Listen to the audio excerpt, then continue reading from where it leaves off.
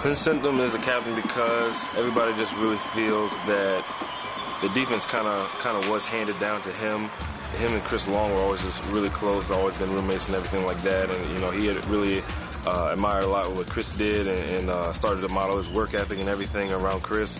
And so when Chris left, you know, he kind of just stated, you know, I'm handing this down to Clint now to be one of the biggest leaders on defense. My first impressions of Clint, I didn't like him. I thought he was lazy. I thought he was overrated.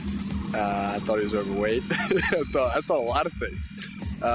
But the last 2 years especially, I mean, he's really just become dedicated in watching film, in our off-season workouts especially. Clint's a funny guy. Clint's real personable.